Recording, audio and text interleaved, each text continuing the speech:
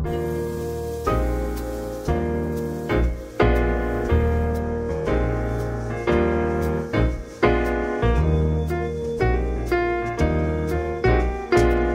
what's going on, and happy holidays, Hot Ones fans. This is Sean Evans checking in from the Museum of Curiosities. We have a very exciting holiday extravaganza for you today. The stocking full of questions, a special guest addressing the Hot Ones controversies of Season 7, and speaking of, the Bill Burr wing number 9 controversy. Did he eat the wing? Did he not eat the wing? The answer is, he ate the wing. To pull back the curtain on the show, one way in which we get super clever in the editing is by speeding up people eating. If you just hear somebody chomping on a wing for more than 3 Mississippi, it is an automatic vibe killer. And then sometimes it's a chaotic scene, and Bill Burr's Wing 8 is a prime example. He's fighting to bomb, he's taking laps all over the place, and afterwards, the set was a mess. We needed to refill waters, refill milks, swap in new napkins, and amidst all that chaos, Bill starts snacking on his number 9 wing. We have a choice there.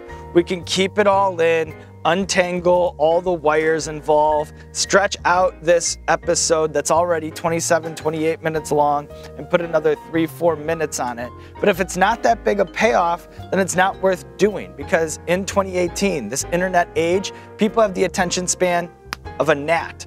In order to keep it streamlined, in order to keep it fast, we just lop it off sometimes. Another topic that came up frequently, and it comes up frequently every year, but I'm happy to address it, is Nibblegate. The nibblers, they're nibbling. Now look, I am never going to be a chicken wing referee. The second that that happens is the second that Hot Ones ceases to exist. But here, I understand what you're saying. I want guests to commit to the wings, at least try to go there, whatever that means for them. But we're already putting them in a pretty vulnerable situation where they're eating spicy wings for the internet's amusement. I think it would be A, super lame to hit them over the head with all these house rules right when they walk in, and then over the course of the interview, police them and wrist slap them because they're not eating enough of the chicken wing. We have guests that are approaching 70 years old. We have guests with medical issues. No one needs to kill themselves eating chicken wings for the internet's amusement. The only people you can really get mad at are the ones who just walk. So if someone's not reacting, not feeling, being like this is easy, and they're nibbling, that to me is kind of lame. But if somebody is just dying in their struggle city and they're taking smaller bites, that to me, not a big deal. Even a little bit. All right, now that we've addressed the major complaints, it is time for your hard-hitting Hot Ones fan questions. Chris Schoenberger, bring me the stocking of questions. Thank you very much. And now we reach into the stocking. And the first question comes from Fuel Me Once asks, what are some of your favorite types of questions to ask? After all the research you do, how do you narrow the questions down to 10? Well, you always like the questions that kind of break the guest when they're taken aback or delighted by a question or wonder how you know it. That's always a good thing. That means you cracked it on some level. And then when it comes to the research, what we do is we come up with 20 topics, let's say, over the course of the research. And then when we're masterminding the interview, we'll narrow it down to 10. And you're always editing that as you go. So it all just depends on the guest. It's always a choose your own adventure that kind of shapes itself as the interview goes on. Okay, up next, we have Jean-Philippe asks, what's the biggest misconception you think people have about Hot Ones? Well, I think that as this show has grown, people think that it's some big machine, that we have a big staff. Like, we don't. It's the same 6 or 7 people that we had in the beginning working through it now. People are like, they have a team of researchers, they have writers. No, we don't. Me and Chris have written every run of show since the beginning, and we will do it till the end. We'll see this thing through exactly how we want to see it, and it's still the small shop circus sideshow that it's always been. Another misconception, you know, people on the internet always think people are high when they're getting interviewed or they're interviewing. Like, they're high, they're definitely high. Or like they say, Sean's high. Listen, I'm forthcoming about it. I'm honest. I like an edible. I like a vape. I've talked about this many times. But you cannot run point guard on an interview talk show high. Like, this show has not been done high. I've never been high for an interview. Maybe my look is just naturally sunken a little bit. People are eating scorching hot chicken wings. Maybe their eyes become bloodshot at some point. But people are not high as much as people on the internet think that the people who are on shows are high. Like, that's a ridiculous thing. And then another thing is, I think like every time a guy and girl have been in an interview setting, it's always like, they definitely boned. People are always like, they hooked up. Oh yeah, they hooked up. That doesn't happen either. So I think that there's a lot less sex and a lot less drugs in your YouTube web series than you might think. So those are the misconceptions. Joy says, can you tell the fans some fun facts about the other members of your team who help make Hot Ones every week? I'd be happy to. Bill behind the camera, you've gotten to know a little bit, and he's layered. He's an onion. It's just nonstop with that guy. Most interesting man in the world. Dom, producer Dom, she is a Friends obsessive. When we're on the road, she watches 28 hours of Friends. Steven loves Arby's and gadgets. He likes little gadgets so that he can play with lights and play with different things. He loves gadgets. Sarah Honda, hip-hop roots go way back, used to manage Gangstar and MOP. I love that. Chris Schoenberger is obsessed with nachos. In fact, he used to have a blog called Nacho Hunters, where him and his brother would travel around trying to find the greatest nachos in the world. So that's a fun fact. And then our editor Colin used to put together Hot Ones meme videos, including Hot Ones Tyra Banks, but Sean's a serial killer, and now he's actually editing the show. So you can do anything if you put your mind to it. Mari, she's a new mom. She just had a baby and remodeled her home, and it looks gorgeous there in upstate New York. Such a woods cottage if I've ever seen one. Kristen Price, big Killing Eve fan, will not stop talking about that show. I've never watched a single second of it, but she's into it, so check it out. All right, up next. Have you consulted with a physician to discuss the impact on your health of eating really hot chicken way too often? Well, Mr. Brown, I appreciate you checking in on me, and you'll be happy to know that I recently went to a physician, and I told them I need a full report. Hook me up to everything. Get the blood work. I need to know everything that's going on because in a very prolific way, I have been eating some of the hottest chicken wings on planet Earth, Carolina Reapers, the works over the last 3 years, and I might only have 6 months to live. So let's figure this out. I nervously await the test results, and guess what? They come back, and I am smack dab in the middle of the range on every single measurable. I am like an Olympic athlete with my health. Perhaps these chicken wings are making me stronger. My doctor was on the phone, and they're like, your vitamin D is a little bit low, but other than that, these are just spectacular numbers. So I don't know if it's Hot Ones to thank. I don't know if I was just touched by the hand of God, but either way, season 8, I'm ready for you, and it should be no problem. Well, all right, there we are. The stocking is empty, but the gifts on the Hot Ones holiday extravaganza just keep on coming.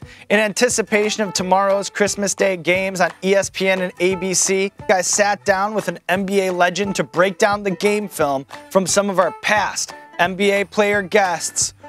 Roll it!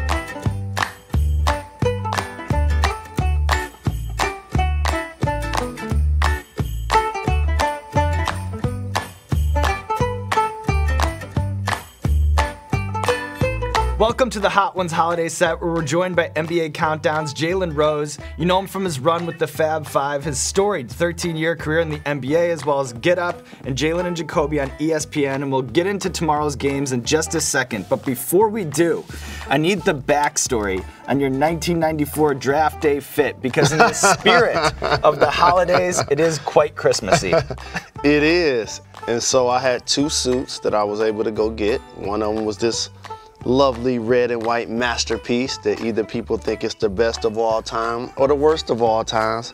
But either way, I'm proud because it's Detroit. Well, one of the reasons we're really excited to have you in this seat is because we need an expert analyst to look at the tale of the tape from some of the NBA players we've had take on the wings of death. And we'll start with our most recent season and Blake Griffin, who had some interesting thoughts on how the internet has impacted the slam dunk contest. So I'll just play the clip for you and you tell me what you think, okay? Do you think it's harder to impress people these days? Yeah, a little bit. I mean, but it's also cool because like there's guys that aren't in the NBA who maybe aren't even playing overseas who are unbelievable dunkers. So, you know, you get to see these like dunk highlights all the time. So yeah, maybe the dunk contest is taking a little bit of a hit, but overall in terms of like the scope of dunks, the consumer, we're spoiled. Yeah, exactly. Mm-hmm. So it's great for basketball, and it's great for the dunk fan, but maybe not the dunk contest. I don't think we've been desensitized to it. I think what has happened is become too many props, and it's too many missed dunks. And the other thing is the elite superstar level players aren't participating. Like, I would have never thought that LeBron James would play 16 years and never be in the dunk contest. So when that happens, that takes a little away from it as well. I have another clip for you. As somebody who went from a player and became a member of the sports media press, I'm curious what you think about Kevin Durant's comments from his Hot Ones interview. What would you do differently as a member of the sports press? Well, I'm gonna be all about the players. I'm gonna be all about the players. It's all about what they want to do. We're the product. We're pushing the league. The players are pushing the league. So it should always be about the players. Oh, sorry. That's what you say, but while you playing. Like, once you have a job and it is to analyze what you see and have a colorful opinion about it, if a guy had a terrible game with 9 turnovers, you can't be like, oh, well, we went to the same college. You know, he's a great guy and, you know, whatever. You have to, like, what make you good is to be able to articulate what you see. And in my opinion, this is what I try to do without name calling and or without making it personal, which there are a lot of media members that do that. And then you've covered the NBA for a long time. You're also a prolific podcaster. And here at Hot Ones, we always have our eyes out. You know, which player would make an amazing guest? Who do you think is the best interview in the NBA right now? I mean, you got the masters of the obvious, like the LeBron James of the world or Steph Curry type of elite level players. But I like elite level players that also are going to be unfiltered. Draymond Green comes to mind, Russell Westbrook comes to mind, as guys that do a really good job of balancing being a player but also having a personality with the media. All right, well, Jalen, it's been a pleasure. I can't wait to put on my sweats, curl up, and watch 12 consecutive hours of basketball tomorrow. Any final thoughts on tomorrow's games? Whatever you saw me wearing on draft day, I'm going to be 100% more clean tomorrow, I promise you. Well, that's a wrap from the Museum of Curiosities. Thank you so much for tuning in, and happy holidays, Spice Lords. We really appreciate you rocking with us through 7 seasons, 130 plus episodes, and beyond. We're going to be very quick on the off season, starting up the Hot Ones train in January. So just opening up some Christmas presents, popping a hot chocolate, and then it's right back to the studio. Thank you for rocking with us through Season 1, Season 2, Season 3, Season 4, Season 5, Season 6, Season 7, and Season 8. Roll the montage. Hey, what's going on, everybody? For First We Feast, I'm Sean Evans, and you're watching Hot Ones. It's the show with hot questions and even hotter guests. Guests. Sexy hot, not like temperately, like sexual. I've been hearing on Twitter for so long, when are you gonna do Hot Ones? How are you guys with spicy food? You crank it up a little bit? I like the spice. I crank it. Bro, I'm nervous now, man. I don't really think about what I'm getting myself into, bro. Never had hot sauce in my life. In your entire life? Ever. I'm excited. That's why I wanted to do it. Let's do that shit. Oh yeah. It's kicking in. Oh, just as long as it gets no hotter than this. Oof. There shouldn't be any issues whatsoever. That one's hot. I think milk is a coward. I think that's a cowardly move. Then I think ISIS wins if you go for the milk. In the foodie You win milk! I know I did. All right, I'm going milk. I gotta go milk. And the foodie revolution is infiltrated. Oh, it's so gross. It's room temperature. Who does that to somebody? But just so I know, where is the closest washroom? There's one in the green room. Is it soundproof? Came up in this place, I was really front. But that shit right there got me fucking bugging. That shit right there really for the public.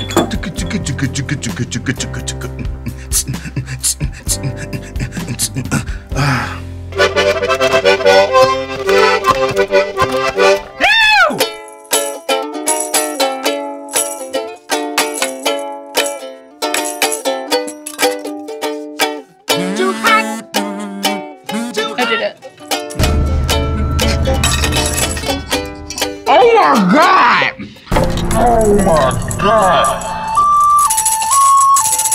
think I'm crying, actually. Are my ears bleeding? Are we good? It's all mental. It's that time, boys. Wait a second. Why are you shaking? This is the last dab. We call it the last dab because it's tradition around here to put a little extra on the last wing. Just a good, strong, healthy coating. But it's optional, right? You don't have to if you don't want to. Why would I want to? Oh, I know that talk. You don't have to, you fucking pussy. All right, cheers. Cheers. What a trip it's been, Pete. What a wild trip it's been. I dabbed. The dip, the dab, and the bite. I gotta walk it off. Yeah, go ahead. I gotta walk it off. Take a lap, Bill. Oh my God. Dude, that's the hottest fucking thing I've ever ate. Are you dying? I'm dying. Oh my God. I'm trying to pull it together really, really hard, but it's not working. You found it deep in the nutsack. Found that rocket sauce, and now there's nothing left to do but roll out the red carpet for you solve guys. is mine. This camera, and this camera. Let the people know what you have going on in your life. Oh, well, I corrected a botched circumcision from many years ago. Oh, in terms of plugs?